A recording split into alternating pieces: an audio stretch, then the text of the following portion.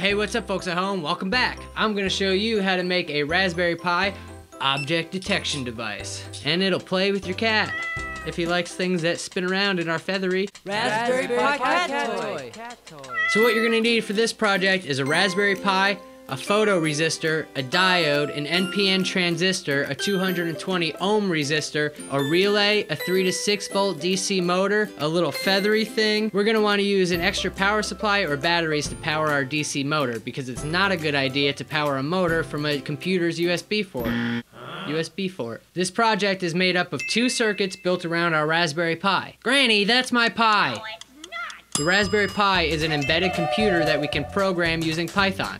Peas, lots of peas. We're gonna create a simple light-sensitive switch that detects when an object is blocking light from a photoresistor. If something is blocking the light, the Pi activates a relay circuit which turns on our DC motor. When something blocks the light a second time, the motor turns off.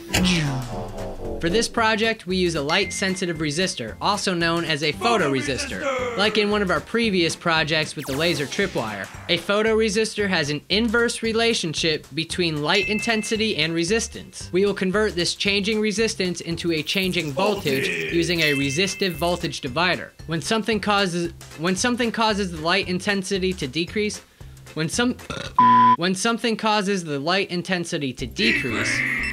the resistance of the photoresistor increases, and the divider voltage also increases. We're using a digital input pin here, not an analog to digital converter. So at some point, the voltage increases enough for the Pi to detect a logic high signal.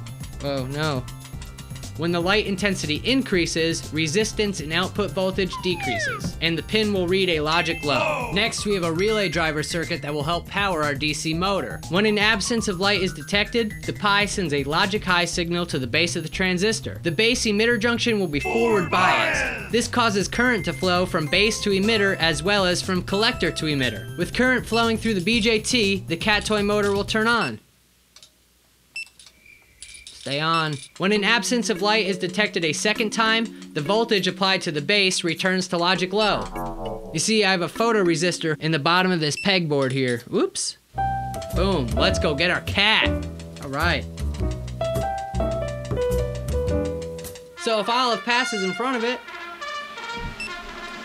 here we go. Now play with it. Dude, I spent all day working on this for you. I'm done.